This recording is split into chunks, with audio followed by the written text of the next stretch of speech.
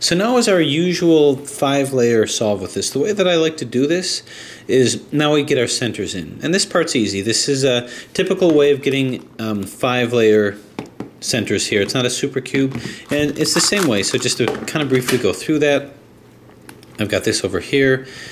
And the way that I like to do this is I kind of put them in using a layered approach.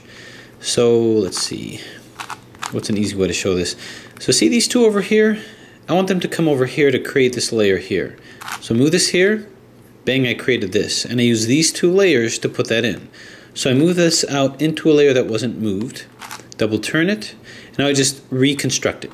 So now I move this back, move those 2 that I put in originally, move this back here, and move this here. So the overall result is actually I put these in. So now I just have 2 more to go, and this is going to come to here. So move it in with this middle layer here, creating this layer, turn it to the side, move it, turn it back, undo what I just did. I'm moving fast because if people want to know exactly the details of this, I can tell you, but this is strict center placement. Turn, turn, turn, turn, turn, turn. So bang, we've got this. Ultimately, anytime you're solving a cuboid, it all comes down to reducing this to a 3x3x2, which means put all your centers in and do what you got to do. So anyway, now I have to put these in, so how am I going to do that? Well, I'd love to be able to move this over here, but I'll knock this out. So the way that I do this is I'm going to take this orange, move it into here, kind of making it the same. So turn this here. So now I have these lined up. Now I just have to line this one up, so I double turn it to line this up with this and move it in. So that's how you can bring that back. I'm not putting an algorithm to this because I think you can visualize it. So this green will replace this green, basically taking these, placing these opposite each other. So double turn that here. So this is lined up to be put in from here. This has to be turned so that this blue lines up, and double turn. So now we've got all of our centers. Next step is reduction of edges. So I'm going to start off with the yellow side. So let's see what I can do. I've got the yellow and orange. Let's go ahead and do that first. Yellow and orange. Better yet, let's do this. Let's do the green and yellow just because it's here and I can see it. So I move it opposite side, move it in like this. Now this is going to be my workspace, so I want to move it out of the workspace. Now that I have that there, let's put in the other red one, which is right over here. So I'll double turn that and move that in. Now notice I'm going to be messing these up a little bit, but that's actually okay for now. Alright, now that I have this here, I'm going to move it out of the workspace into here. So turn, turn, turn, turn. Now that I've done that, I'm free to get these back. So I'll just double turn this here, double turn here. So kind of a convoluted way of doing it, but this is not the challenging part of this. But in any case, this red one is in. Why don't we hit this one here? Because we have 2 oranges. Just move this out of the way. Where's the other orange? And it is right over here. So let's move this separated from here. So turn, turn, turn. This notion of how to do it with replacement is something that I've gone over before. But anyway, orange and yellow flips to over here. Bang. Now that I've done that, what I'm going to do is I'm going to move this out of the workspace into here, but I have to bump this out of the way first. So move this here, then bump it here, turn it back, replace it back. That way these 2 are back here, and now I'm free to move this guy back in.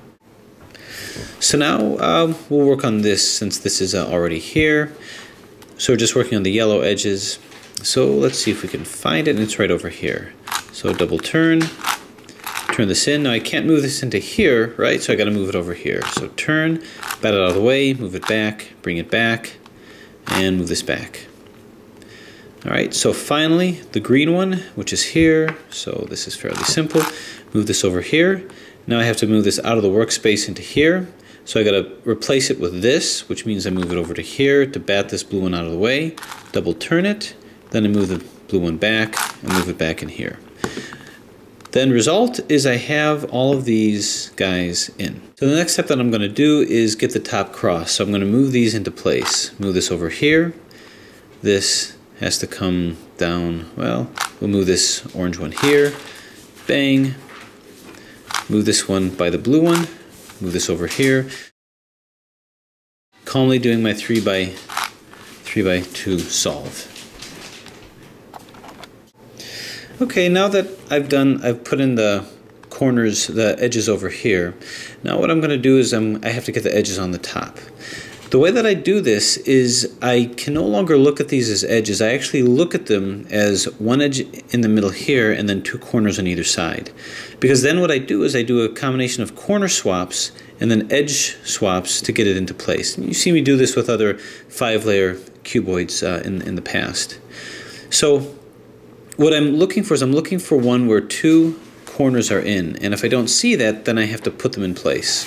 So what I can do is, here's the red, where's the other red one that I can put in? And that happens to be way over here.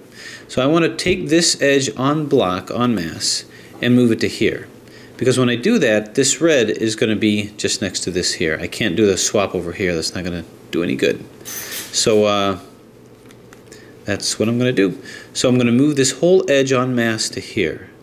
2R, 2U, 2R, 2U, 2R, 2U. Now why did I do that? Well, I did that because this edge is now over here, so this red can be swapped to here. And that's what I'm going to do. So this is going to swap to over here. Now to do that, that means this is going to be, I'm going to say that these 2 together are the corners. So this is going to be my R piece over here. So I'm going to go to swap these corners. This is my corner swapping algorithm. 2R, U, 2R, UI, 2R, UI, D, 2R, UI, 2R, U, 2R. So that brought these 2, and then we move this back, that brought these 2 into here.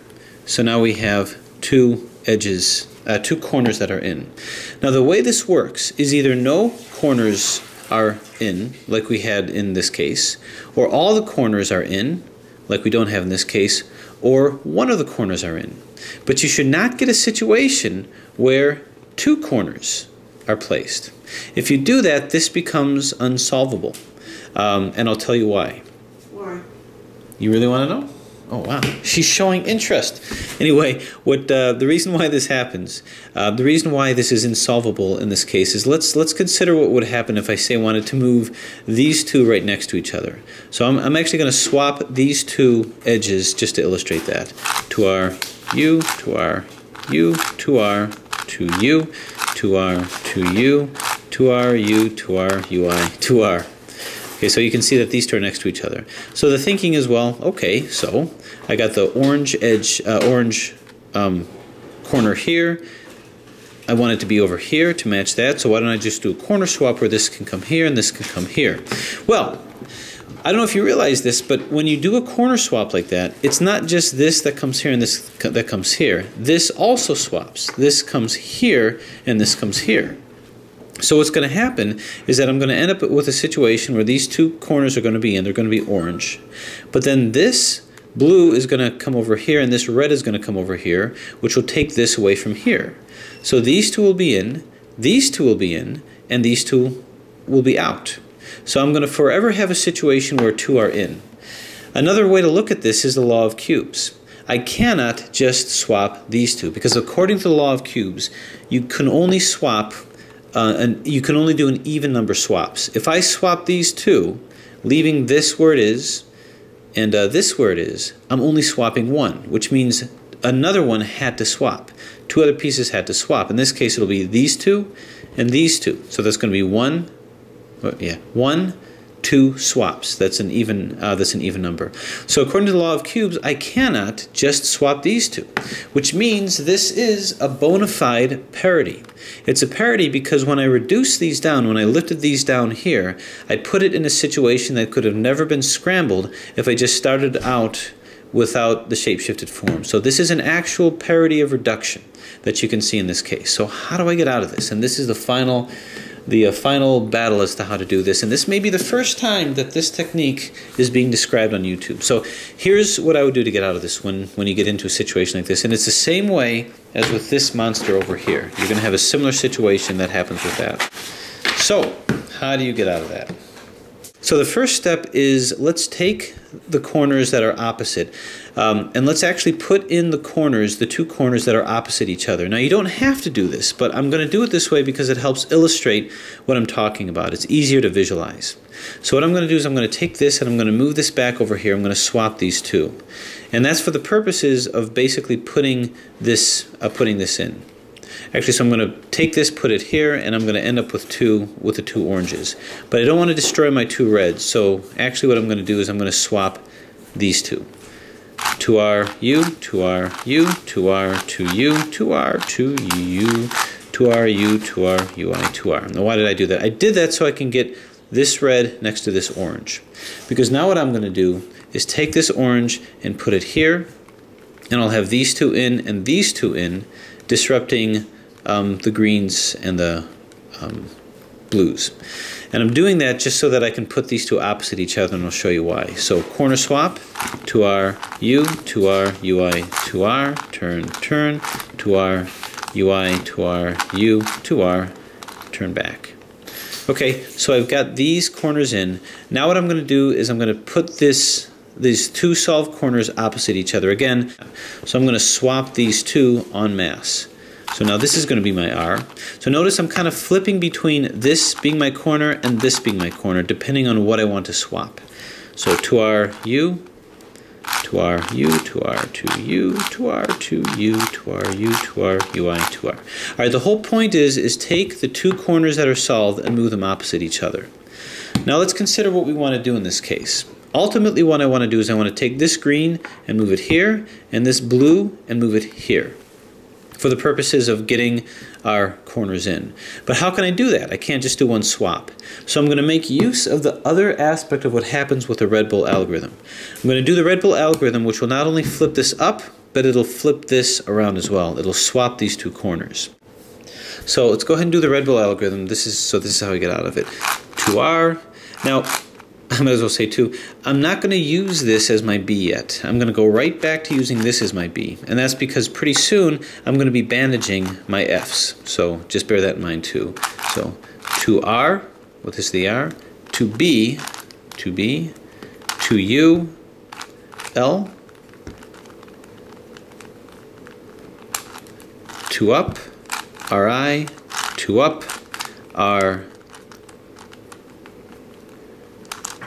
2 up, 2F, R, 2F, Li, 2B, 2R. So as promised, this was flipped.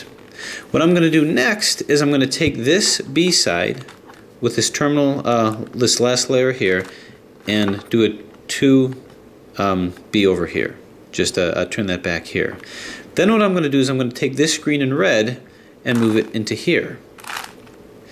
The reason why I did that is now what I'm going to do is I'm going to do another REDBULL algorithm which will swap these two. So these two are going to be swapped. This will be facing up and this will be facing down. Rather, this green and white will be swapped over here and facing up. This blue and white will be swapped over here and facing down. Now imagine why I did that. I did that because I've got this one facing up. This green and white is going to be up here just to the side of this, and then I'll move it in. So we're going to do another REDBULL algorithm to swap these two. 2R, 2B, 2U, L,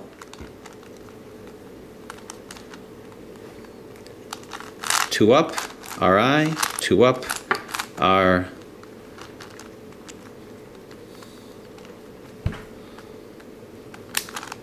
2 up, 2F, R, 2F, Li, 2B, 2R. So it did like I promised. This is here, and now I'm going to take this green and move it over here. So what I've done in essence is I've now lined these two up, and these are already lined up. So now after bringing this over, I'm going to do the REDBULL algorithm again, which should bring this back. So 2R, once again moving it from here, 2B, 2U, L, 2 up, RI, 2 up, R, 2 up, 2F, R, 2F, Li, 2B, 2R, and you can see we have it back. So basically 2 corners here, 2 corners here, and well, this is down over here. So basically this puzzle has been recalibrated. All I have to do now is just put these back in over here.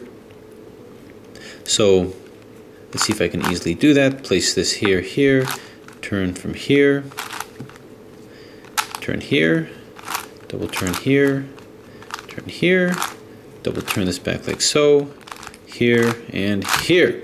Pretty tricky, huh? But in any case, it didn't disrupt any of my other things here. So let's go ahead and put our yellow pieces back in. Bring this here and here. This is fine here.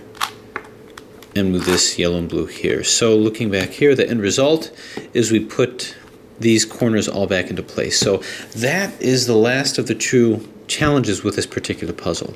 But for the sake of finishing the solve, what I'm now going to do is just do a middle swap from here to here. So it's going to be 2R, 2U, 2R, 2U, 2R, 2U. Now notice what that does is that creates this placement issue, and I can deal with that the same way that I deal with all placement issues like this, with that algorithm, what I used to call parity, which is now at this point placement. So holding it over here, 2U, 2R, 2F, like this, 2F, then 2U, then 2F, 2R, 2U, 2F. Puts that back in place, causes this placement issue, so I do the same thing here, 2U, 2R, 2F, 2U, 2F, 2R, 2U, 2F. And we're good. So, you know, what that did do is that also flipped these two, which I can easily put back in. But actually, come to think of it, I'm just going to turn this over here, double turn this here, double turn this here. What I'm doing is I'm just reassembling the bottom layer here. So the next step after I've gone through all that rigmarole, did all my placement down here, put all these back in, deal with the unique parity situation of this, now I'm going to start doing my regular solve over here. Now bear in mind, now that I've got the center portions of my middle layer, I need to start working on these guys at the same time. So what I'm going to want to do, now that I've got these in place, is as I'm putting these edges in, these corners in down here, I want to make sure that I line it up to cause these guys to flip in the proper position. So this is the yellow, green, and orange. So that's going to come over to here. And I'm going to, by flipping this down, it's going to cause these two to flip, which is what I want. This red and blue will be here, this orange and green will be here, and then flip it from here. So this actually is the orange and green, so I'm going to put this right over here. 2RU, 2R, UI, 2R. Places this here just fine, and now this is placed a little closer to what we want. So now this is going to come down, but I'm going to coordinate this with this misplaced middle segment here so that these two can now swap. So yellow, red, and green right over here. 2RU, 2R, UI, 2R. So this is in place, and now we have this whole thing, this whole middle layer, exactly what I wanted. So now I just continue to do my solve here. This is my 3x2 solve. This comes down to here, 2RU, 2R, UI, 2R. So the bottom layer is now completely solved. I do have a placement issue here, which I'm going to deal with as I deal with the top layer. Same thing. Now this whole thing is the edge, and these two become the corners, and I just so happen to have all the corners in. This is the same solve that you've seen, so I'm just going to be doing middle swaps. This whole thing is now the middle. So this will swap with this to put the orange one in, and I'm going to do it in conjunction with the placement issues here. 2RU, 2RU, 2R, 2U, 2R, 2U, 2RU, 2R, UI, 2R. So that's okay. And now we just have to continue to flip-flop these guys around. So what I'm doing is adjacent edge swaps. We'll swap these two to get this blue one in. 2RU, 2RU, 2R, 2U, 2R, 2U, 2RU, 2R, UI, 2R. So we're good. And now we just have these two to go, which will get this back in. 2RU, 2RU, 2R, 2U, 2R, 2U, UI, 2R, and lo and behold, you've done it. So there you have it. The solve of the 3 by 5 by 5. Very challenging cuboid, very unique in its structure and its potential problems. You're not going to find this with similar type cuboids. It's just this kind of structure. And the same thing is applied to this guy as well, which I'll be going through just for the sake of it at some point in the future. But that's the method of going through this, and that should guide you through almost any type of cuboid that's out there. So to Dan and Tom, who are responsible for this fantastic puzzle, I say congratulations, good job. And to anyone who wishes to buy this from them, do so, and here's your tutorial on how to do that. So keep them coming. Thanks for watching.